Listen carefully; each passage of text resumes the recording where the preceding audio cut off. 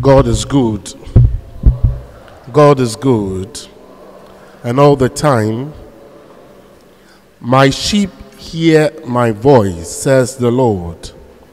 I know them, and they follow me. I know them, and they follow me. And if you are known by God, it is because you were created by God.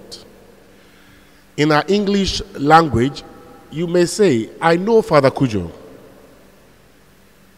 So where do you know? I know he's in St. James. So okay, but you don't know me. You don't know me. Neither do I know you. To know someone in toto is never the same as to know the person on the surface level. But God knows us true and true.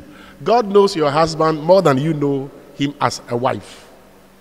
He knows your wife more than you know her as your wife.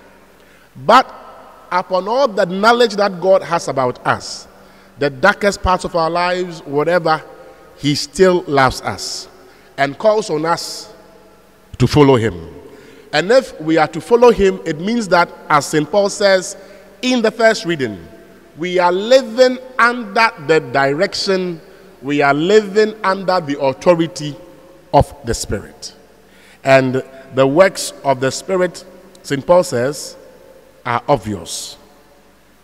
Immorality, impurity, licentiousness, idolatry, sorcery, hatreds, rivalry, jealousy, outburst of fury, acts of selfishness, dissensions, factions, occasions of envy, drinking bouts, orgies, and the like. I warn you, as I warned you before, that those who do such things will not inherit the kingdom of God. In contrast, if you are part of the sheep of God, this is what you do. In contrast, the fruit, Paul doesn't say the fruits.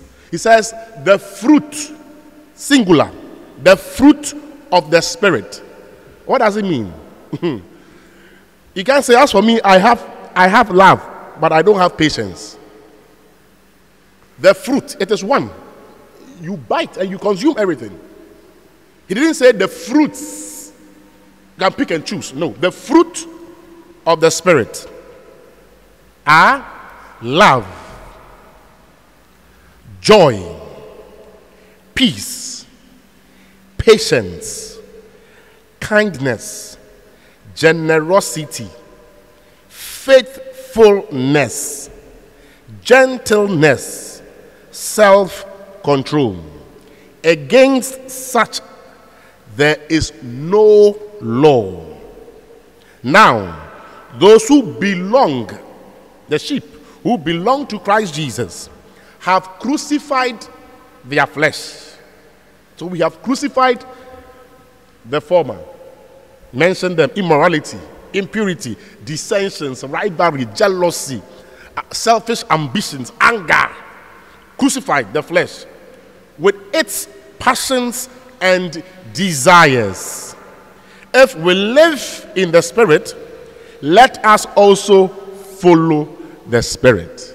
Amen.